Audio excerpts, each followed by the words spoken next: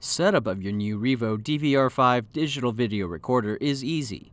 First, unpack and account for all items in your system's box. Place your new DVR on a flat surface. Make sure there is plenty of room behind the DVR to allow installation of the power and camera cables. Also make sure that there are at least 3 electrical outlets nearby for the DVR's two 12-volt power adapters and your monitor's power cable. Plug your monitor's power cable into an outlet.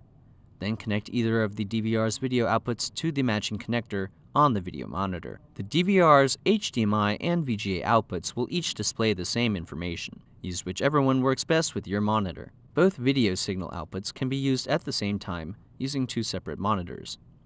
Connect the included mouse to one of the USB ports on the front face of the DVR. Either USB port can be used, but if recorded footage will be eventually saved to a USB flash drive, plug the mouse into the lower port.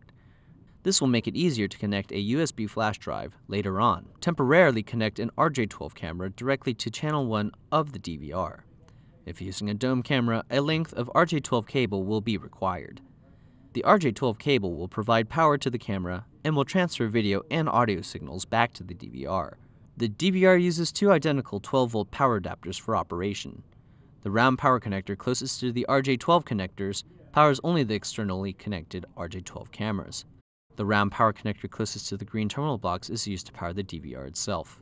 Make sure that each power cable is tightly pressed into its power adapter. After a brief period, the DVR's startup screens will be displayed. Wait a few minutes while the DVR boots up for the first time. Please note that the DVR does not have a power switch. None is needed, as the DVR will be in constant operation. If the DVR needs to be eventually powered down, please make sure to click the System Shutdown button in the DVR's System menu. The event status window will be displayed. Click Close. Next, turn off the beeping by moving the mouse to the right side of the screen and left-clicking the alarm icon, which looks like a bell. A login window will appear. Click OK, and a warning window will appear reminding you to set up a password. This can be done after the DVR's operation has been verified.